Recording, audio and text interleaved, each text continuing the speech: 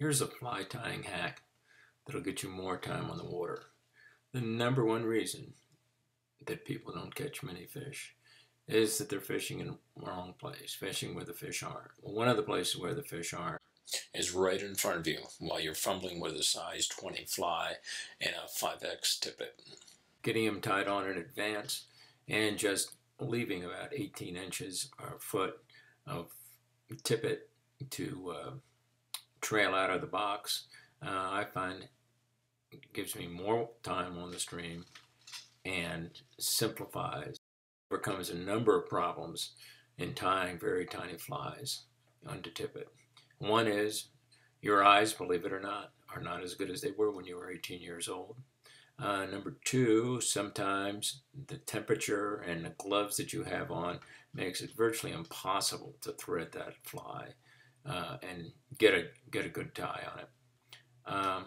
And the third reason is that by having them pre-tied, you only have to tie one knot if you're doing a dropper. And you can leave it tied on the tippet. Just take the dropper off the top fly, and you're ready to go. Okay, here we're tying a modification of Miracle Midge, a black body, a rib of thin silver wire, and then what I like to put on is a foam back. So it's an emerging midge, size 20, very small, and I'm actually tying it on a red hook. Who knows? I'm using a U203 red size 20 curved hook.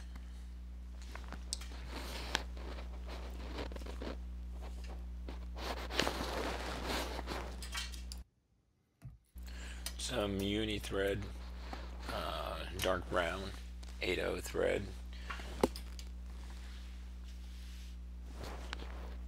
Some ultra wire, small and silver.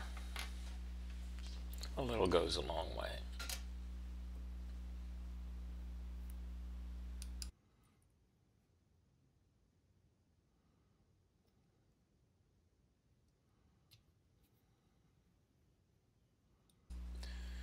Anchor that in. Build up a little bit of body.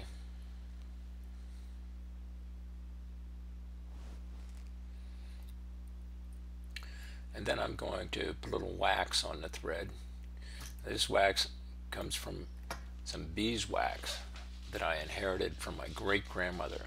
Those bees were alive back in the 1890s.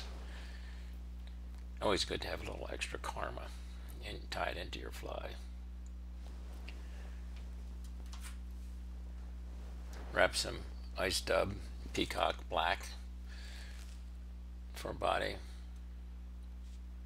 You notice I'm not perfect. I always have a little too much, a little too short of the amount of dubbing that I put on the thread. And take wraps up, segmenting the body with a silver wire.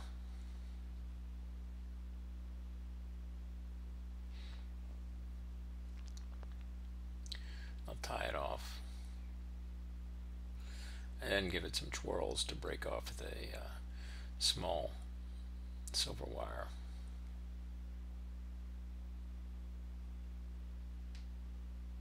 I'm not a professional, so you can expect there to be plenty of mistakes.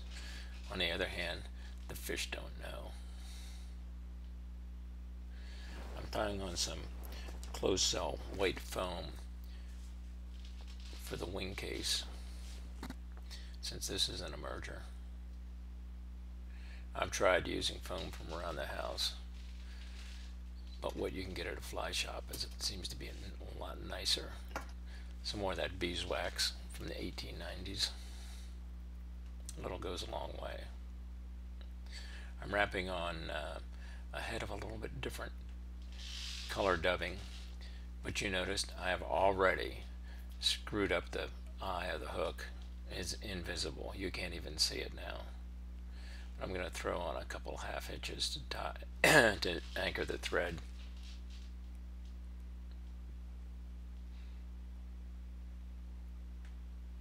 There's just not enough room to do a whip finish. I'm going to clean out the eye. Cut off about 12 to 18 inches of 5X after I trim the wing case down.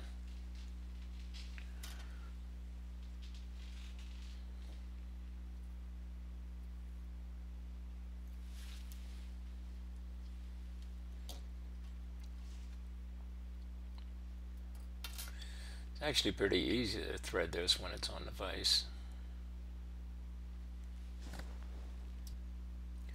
I'm going to tie a double Davy knot, which is quite easy to do on a vise. Just 3 or 4 quick turns, thread it through the loop, and then a couple of more turns and thread it through the loop again. This knot doesn't have to be lubricated, they say. I never do. And you can tell that you've got it right if when you tighten up the knot, the tag end comes out at a right angle. I've never had this knot fail. It's also really easy to tie during cold weather out on the stream. Check out my other videos on YouTube, John Davenport Fly Fishing, or check out my books on Amazon, John Davenport Fly Fishing. Thanks for watching. Get out there and try that fly out.